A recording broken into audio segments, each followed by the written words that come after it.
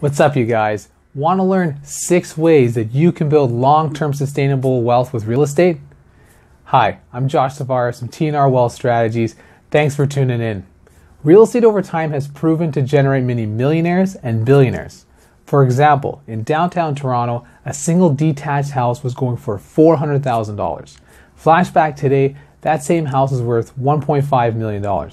That's a 162% increase over 10 years. And considering we had a recession just around a little bit after 2007, is crazy. Let's get to it. Cash flow. Cash flow is revenue minus expenses and having profit left over at the end of the month. With your profit, you can use it to finance your lifestyle or even pay down debt. Do keep in mind that it's very important to cash flow so you have additional funds for any emergencies. Also, the bank will want to see that your property can cash flow and pay down any expenses in the event that you decide to pull out equity and expand your portfolio.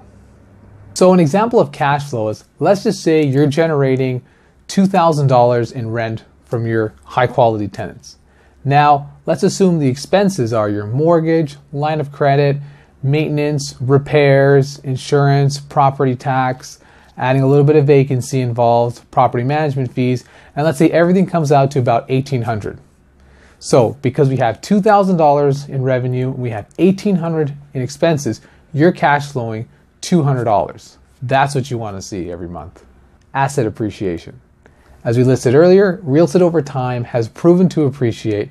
However, do keep in mind, depending on the cycle that you're in, there's no guarantee.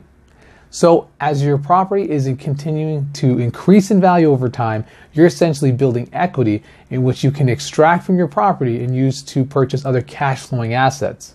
Number 3, mortgage paydown. Now you might be saying to yourself, how can I win with real estate by paying down my mortgage, other than not foreclosing on my home or ruining my credit?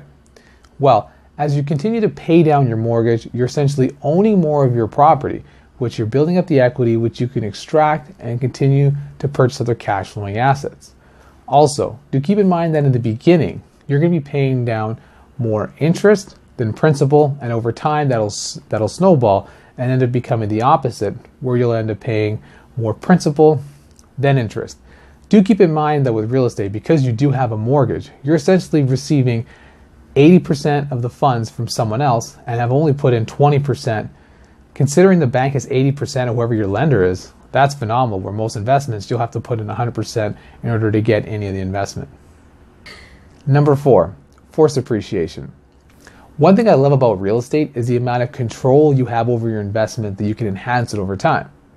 So with real estate, you can purchase a distressed property, which is a property below market value, add value to it by putting together some cosmetic renovations, enhancing the value. Within a short time frame, you can extract the equity and use that to purchase other cash flowing properties. Now, let's say that you decide to invest in stocks, bonds, mutual funds, ETFs, and cryptocurrencies. You only have the control to buy, hold, or sell.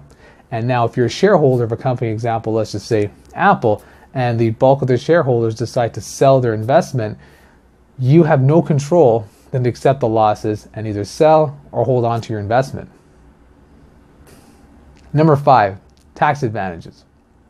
As employees, we typically pay more than 20% of taxes and have very few ways that we can offset our taxes.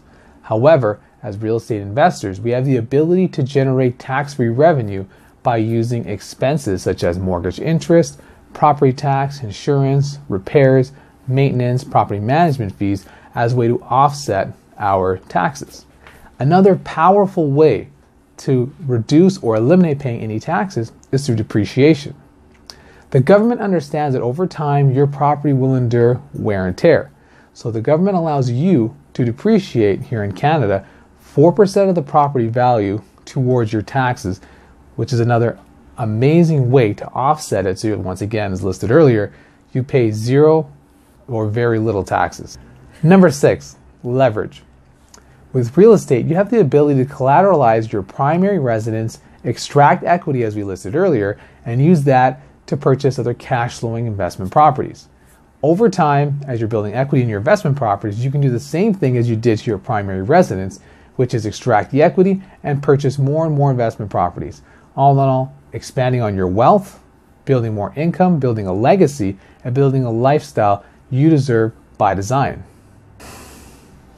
Hey guys, if you enjoyed the content, click on the link below where you can access my blog where I go further in depth into the topic. Hit the subscribe button, hit the like button. Thanks so much for tuning in. Hope you enjoyed the content. See you next time.